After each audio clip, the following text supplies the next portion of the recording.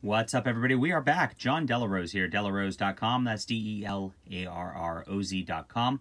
I am a comic writer, and you can get all of my books on Amazon.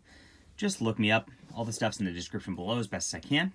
And today we are reviewing Bad Idea Comics Passive Aggressive. Now, this is a two-issue story that everybody thought was a one-issue story. And look at the two issues right here. They look exactly the same. You would not be able to tell from one cover to the next what is what. But on the inside flap, you have a clue that says passive.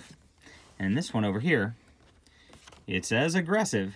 So passive aggressive is really two books masquerading as one. Now what happened was Bad Idea sent the books on the west coast of America, all of the passive, or the comic shops rather, all of the passive issues, and on the East Coast, all of the aggressive issues. The dividing line, I forget exactly where it was. It's close to the Mississippi, I think. But you basically had to track down both issues. Now, they did make this somewhat simpler to track down the issues. So if you got one, they have this this little sticker they gave out called the Final Five. If you pre-ordered all of their Final Five with your local comic shop, you got this little sticker. You could have redeemed that sticker to get the other issue. I just called up I did actually, I got the sticker. I don't have it on me, but I do have the sticker. But I called up a comic shop in Alabama to get the other one and got that. So I appreciate those guys for mailing that out to me. It starts out, this is by Matt Kindt on art and David Lapham. Lapham? I don't know how to pronounce that. He's the guy from Stray Bullets fame on art. And so both these guys are big heavy hitter indies, and that's what Bad Idea usually gets. So black and white, and it's about a sort of guy who's a Russian hacker sort of guy, and he pulls that stunt from Office Space. Remember the movie Office Space? Very indie art. I mean, if so, you're getting what you get there in terms of that. But David Lapham's very expressive and does a good job on that. It's part of the Hero Trade series. There's a bunch of like stories. I guess they're connected in the same world with that David Lapham's drawing and Matt Kindt's writing. And this Russian guy like has a girlfriend. It is like a little server farm or whatever, and he's found a way to steal a bunch of money from this billionaire back in America and is using it to get out of there and then go off to some deserted island somewhere. Of course, he gets caught, and his girl has problems along the way, makes him really sad, and he ends up on the island alone, miserable, and somebody comes after... Whoops, this is not the right thing. Somebody comes after him, and he loses most of his take, but he's out there.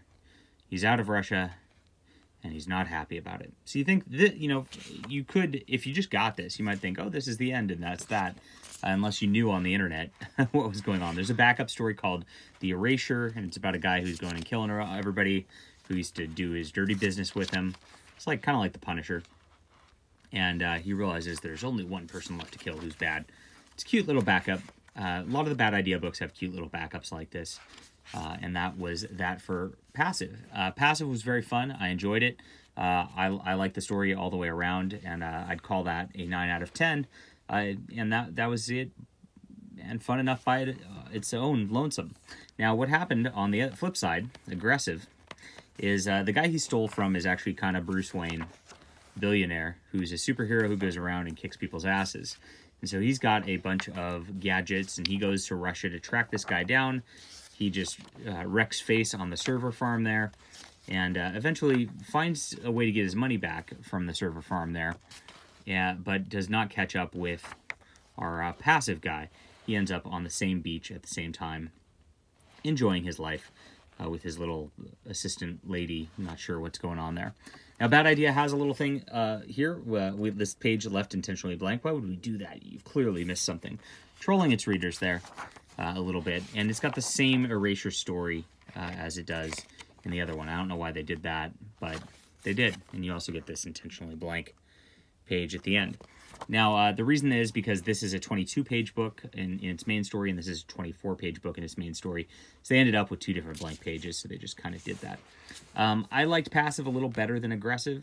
Personally, the Batman, Bruce Wayne trope thing kind of I don't know, it's a little old for me.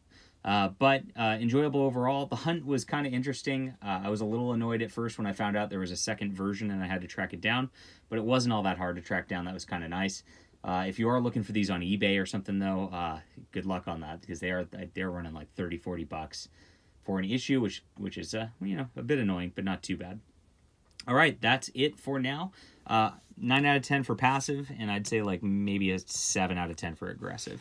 And so that's where we're at with these comics. I hope you enjoyed the review and the talk about the Bad Idea comics. Certainly, they've got a lot of interesting ideas. All right, hit that like and subscribe button. We'll be back soon.